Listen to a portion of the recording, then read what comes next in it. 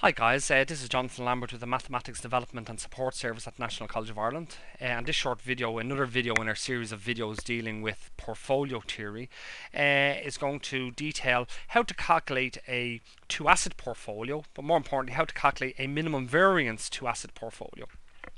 But I suppose before we can actually begin, we need to really have two assets to start with before we can actually create this particular portfolio. And we need to know the characteristics of those two assets. So let's just say that we're given, let's say, two assets where the expected return of asset 1 is equal to, let's say, 3%. And let's say that the variance of the returns of asset 1, let's say, is equal to 1.5%.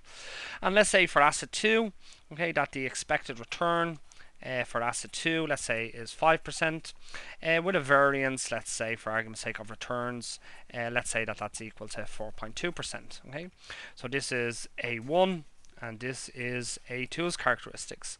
And let's say, for argument's sake, that the correlation between the returns of asset 1 and asset 2 is equal to minus 0.7, let's say, for argument's sake. Now what we'd like to do is we'd like to create a two-asset portfolio, and that portfolio that's a mixture of asset 1, has some proportion of asset 1 in that and some proportion of asset 2.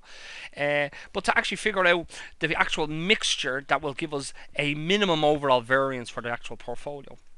Now there is a number of formulas that we can actually use to calculate this, okay? So without actually going into detail about the formulas, let's say the expected return of the portfolio is going to be equal to the proportion of asset 1 that's in it, okay, that's in the portfolio. So it's going to be W1 times the expected return of asset 1 plus the proportion, W2, times the expected return of asset 2. Okay, so to calculate the expected return of this portfolio, okay, we need to know what proportion of asset 1 is going into the mix and what proportion of asset 2 is going into the mix. And I suppose this is what this question is really all about, is trying to figure out what should W1 and W2 be to give us a minimum variance two asset portfolio. But really what we're interested in is this value here, the var of order of p, okay, the variance of order of p.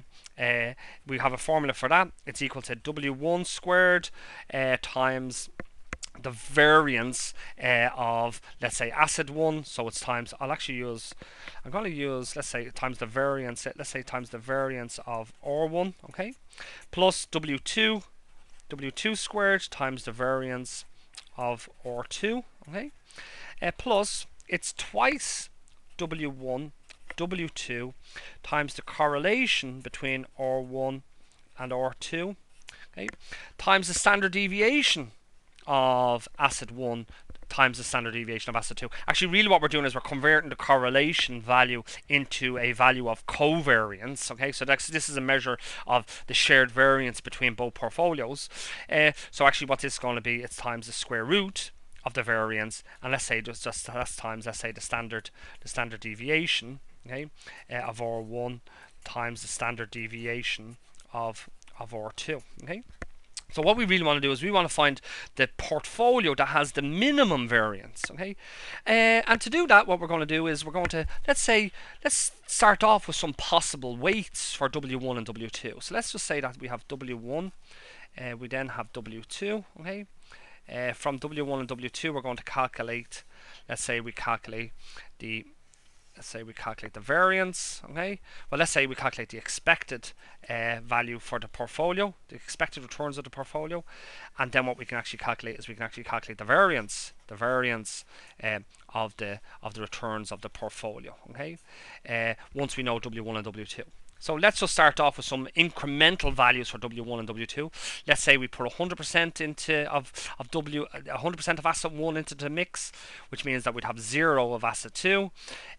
We could have 90%, which means we have 10% of asset 2. We could have 80%, which means we have 20%. We have 7. We have 3. We have 6. We have 4. We have 5. We have 5.